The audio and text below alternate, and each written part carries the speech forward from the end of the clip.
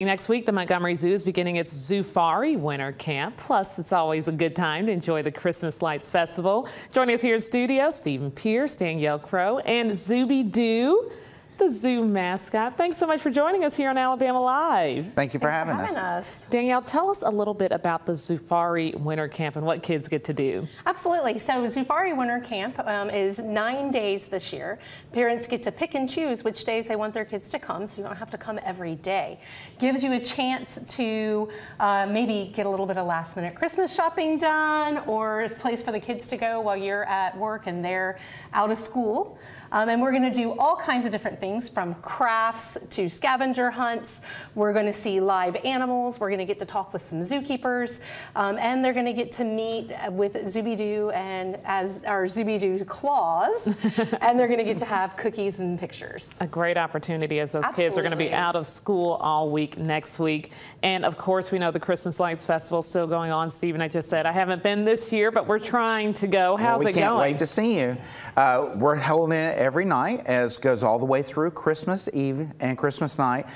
We are open on Christmas Eve. That's a great time to come out and kind of wear your kids out before you want to put them to sleep that night. And then we are open Christmas night, but we're open every night starting at 5:30. And if you want to come and visit the zoo during the day and then stick around for Christmas lights that night, we also have a combo ticket available for that. Oh, neat. And we were just talking, it's going to be very cool this weekend, but also very festive. Talk about all the work that goes into putting up those lights every year. It does take a while to get all the lights up. We have multiple light displays, plus just thousands and thousands of lights. Plus, over at the Man Museum, we also have our Christmas Tree Village, which has an assortment of 25 trees that have been decorated by different businesses and companies. In fact, you guys always have a tree. And yes, it's just absolutely gorgeous. And that's also an opportunity for people to go and visit Santa Claus while they're there. And then, of course, if you want to ride the train, that's available. The Skylift is available. And it's kind of a unique way to kind of visit the zoo at night and be able to see all the lights.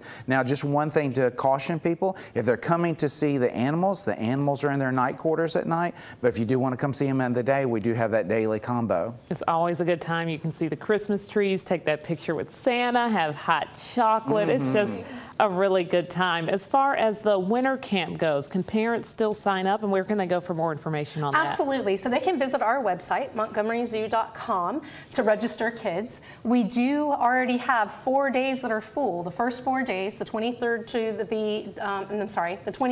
19th to the 22nd, are full. We don't have any more space. But we have space on the 23rd, and then all 4 days, the 27th through 30th, after Christmas, are still available. So there are still days. So we still have some spaces. So you can still call or go to the website and sign up. Stephen, Danielle, and Zooby-Doo, or the Santa Claus version, thanks so much for joining us here on Alabama Live. Thanks for having us. Thank you for having us.